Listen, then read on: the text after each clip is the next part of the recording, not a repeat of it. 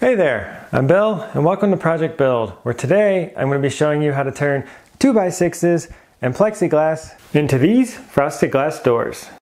In my last video I made these small closet built-ins, and today I want to finish the closet by making frosted glass bypass doors here. So the doors are made out of 2x6s, and when you go to the store to get these, take your time and try to get ones as straight as you possibly can. So some of the ones that I used weren't that straight and it caused me problems down the road, and I would have been better off just taking a little bit more time at the store and getting some straighter ones. Alright, let's make us some doors. I started by running the 2x6s through my planer, making a 1/16 inch pass on both sides of the board. This both smooths the rough faces and brings the total thickness of the boards down from 1.5 inches to 1 3/8 inches, which is the standard thickness of an interior door. If you don't have a planer, you can probably skip this step and still use the boards as they are at 1.5 inches.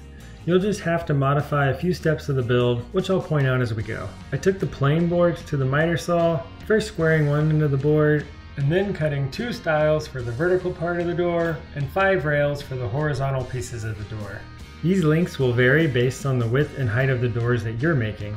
I took all the pieces to the table saw and trimmed 1/4 inch off one side, and then I trimmed the other edge to bring the total width of all the door pieces to 5 inches. Then I sanded both of the trimmed edges on all the pieces to remove any saw marks left over from the table saw.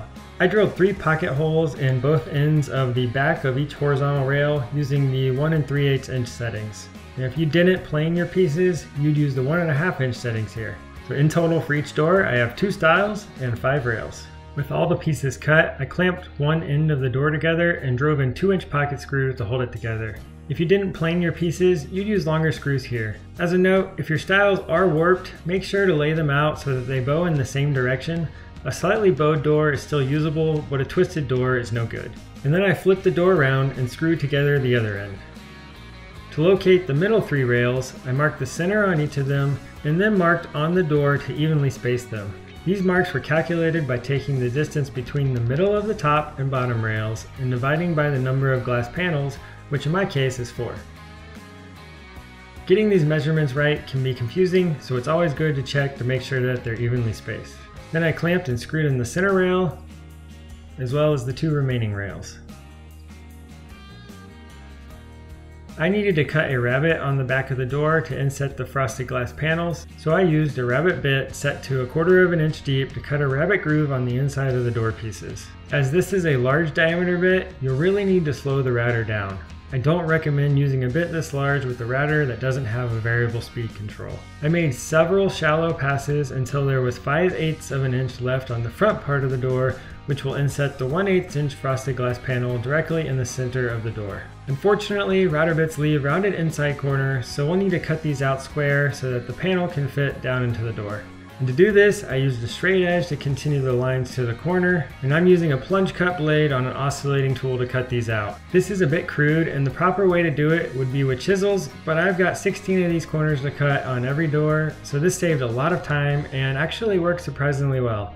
I still had to clean up the last bit with the chisel, but doing it this way saved me a ton of time. 100 gold stars for anyone that knows an even faster way to cut these square inside corners. Some light sanding, and I'm pretty happy with how that turned out. If you were going to make a door that looked good on both sides and not just the front, you need to fill the pocket holes. To plug the holes, I put some wood glue in the hole, then inserted a 3/8 inch wooden dowel. Next, I cut off the dowel with a flush cut saw, and then spread some wood filler on top, and when it was dry, I sanded it smooth. The doors are fully built at this point and need to be prepped for paint. Alternatively, you could choose to stain them instead of paint, and that would look great too. I started prepping for paint by applying a layer of wood filler to all the knots and seams between the rails and stiles on the front and sides of the door. When that was dry, I sanded it all smooth with my orbital sander. If you didn't plane your doors, you'll likely have a lot more sanding to do here. I also sanded the back quickly just so it would take paint better. After sanding, I added a small roundover to all the front and side edges of the door using my router. I also had to sand the inside corners by hand to round them over, as the router can't get all the way to the corner. Next, I applied 2 coats of a shellac-based primer over all the knots to seal them, as otherwise they would quickly show through the paint. and then I used a normal primer on the back of the door.